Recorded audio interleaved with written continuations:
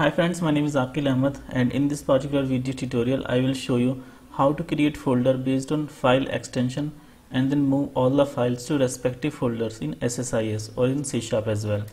So recently I got a question from one of my subscriber, Sainath Satyala, and he asked to make a video on this topic, so let's jump to the demo. In my D files location we got several files like .csv file, .zip file, .xlsx file and .xml files. So what I want is that for all these files like CSV, zip, xlsx and xml, different folders should be created here, and then all these files should be moved to those particular folders. Okay, so I have already written the code in C# console app. So first I will explain you this code and I will show you running this particular code, and then I will move this particular code to the SSIS package in the script task, and then I will execute the code from there as well. Okay, so let me explain you what I'm doing here. So I have created a local variable source folder path. So this is the path of the source folder D files. Okay, and then I have declared few variables like file path, dest folder path, file name and file extension.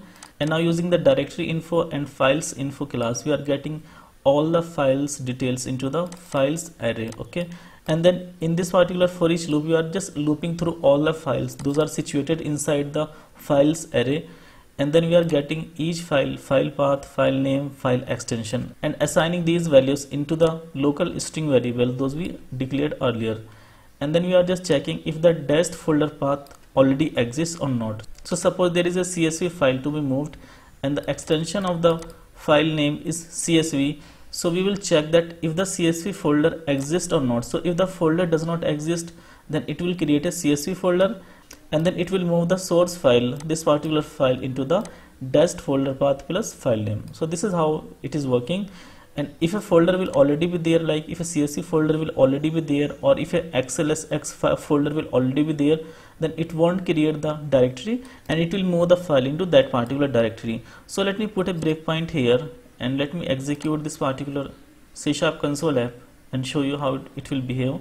So if I do F10 here, okay, so now you can see that the file name is courses.xml and the extension of the file is this one, XML. So it will check if the XML directory will be there in the D file, then it won't create the directory, and if the XML directory won't be there, then it will create the directory. So as you can see that at the moment we don't have the XML directory here.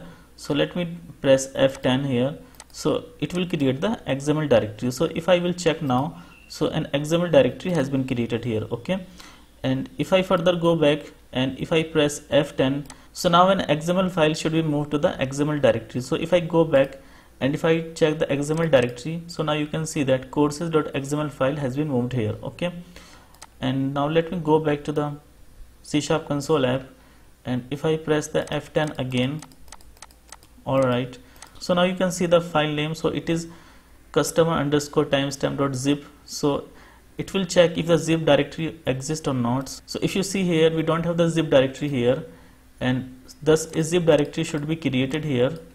Okay, so now you can see that a new zip directory has been created, and at the moment the directory is empty. And if I go back and if I press the F10 here, so a zip file should be moved to that particular directory. So if I double check the zip directory now, so you can see that a file has been moved to the zip directory. So this particular code will behave the same for all the files. So I can just remove the breakpoint from here and I can click on continue.